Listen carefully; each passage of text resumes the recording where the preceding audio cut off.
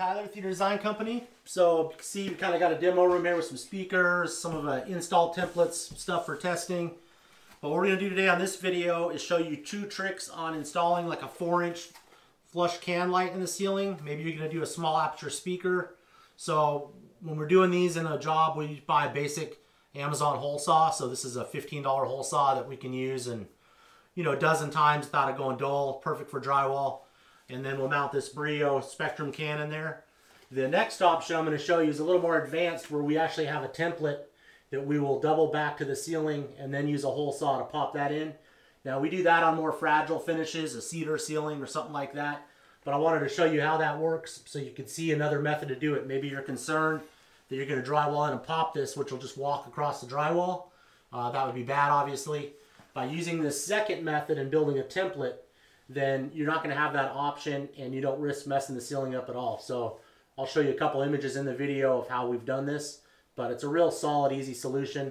And then we'll cut another one in here.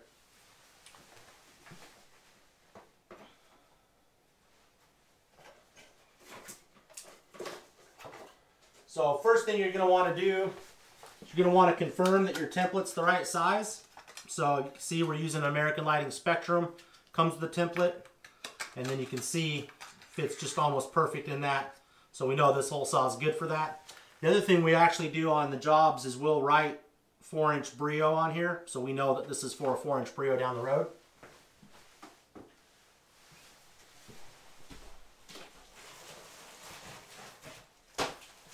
Now our second step, and we've got a video on this, is we like to use drum liners. And I'll show you why we like to use a drum liner on cutting stuff like this in or a ceiling speaker in. And what I'm going to do is I'm going to move this black drop cloth over.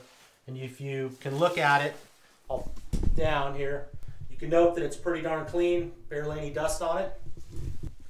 And then what I'll do is I'll tilt the camera up more, actually at the work area. And so I'm going to show you a couple tricks on how we cut stuff into ceilings. You could probably cut one of these in above a grand piano black and really eliminate most of all your dust. So you've got a big, huge opening here.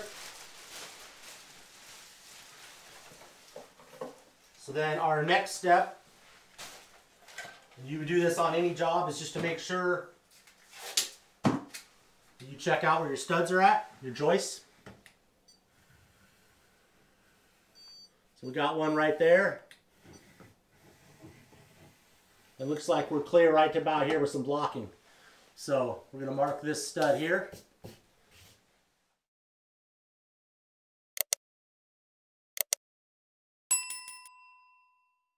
Now what we're going to do is we're going to come off a common wall and find our center.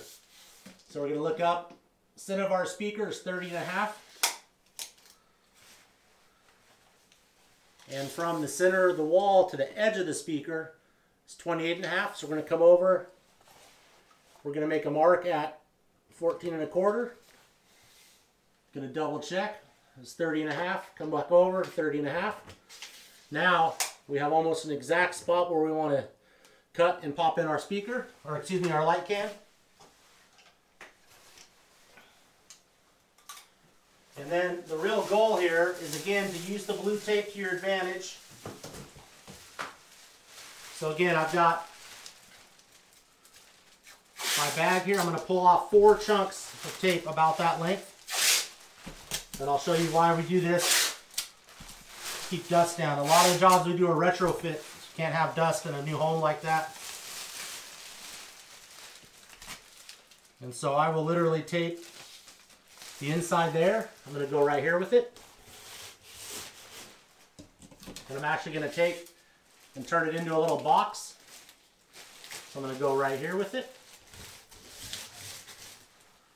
Same thing, I'm going to come across here. And then I'm going to take my last piece, come across here. And then I'm going to double check, make sure I don't need any more tape. It looks like it's a little loose in one area, so I'll come back in. I'll tape that. Now this is clear, so I can see my opening right here. So then what I'll do is I'll grab a drill.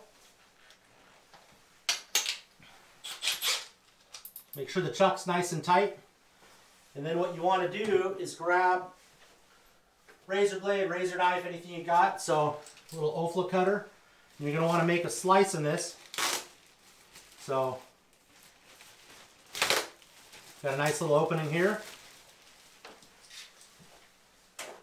And again, we have our hole here. Now, that's forward. I'm actually going to drop this thing into reverse. We're going to take this inside of our bag. Then we're going to take the bag and wrap this around our hand. And then we're going to look for our center opening. Right there. So we're going to run it in reverse because we'll go through drywall, no problem. We're going to run it right till it catches. Back it out a little bit, so we just spun it backward just for a second. And then, now using this, we're just going to take our hole saw.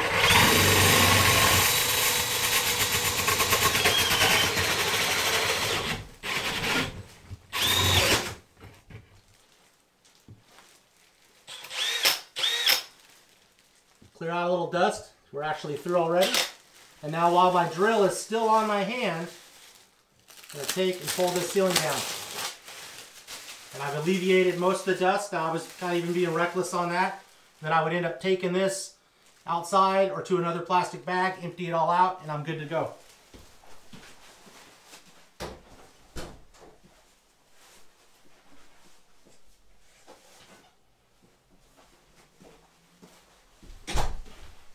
So again, drop cloth, you can look down here, there's still very minimal dust. I'm going to just fold this down real quick.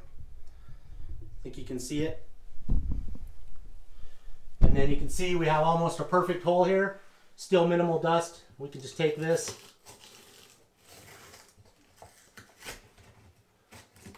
And since it's a hole saw, it's going to come right out. You see this room had some insulation in it. Now what I'm not going to do is show you the wiring. So obviously if we're doing this, we're up in a ceiling or you've already got some wires pulled apart. Maybe there was a real weird area where you couldn't get a light can bracket in here. So we would retrofit that over to a crawl space and drop that in. We'd set this to the side in our garbage bag. Probably wipe our hands off at that point. And then the cool thing about the Brio from American Lighting, you technically, if you weren't a licensed electrician or you were a homeowner that was concerned,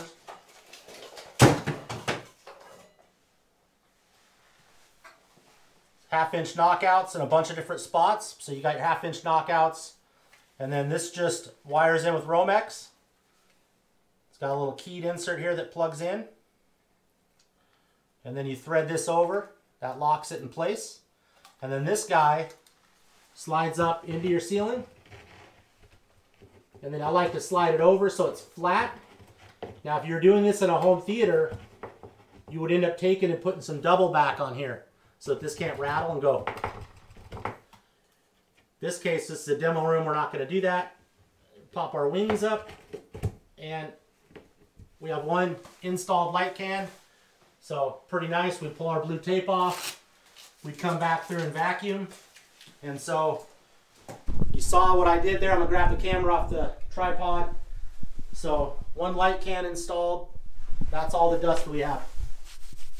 So easy enough to vacuum up. So that's the first part of this video. The second part of this video, I'm going to show you how and why we use this. And we're going to cut another hole right here. And we're just going to assume that this is a very high-end finish. Maybe this is a teak or a cedar ceiling.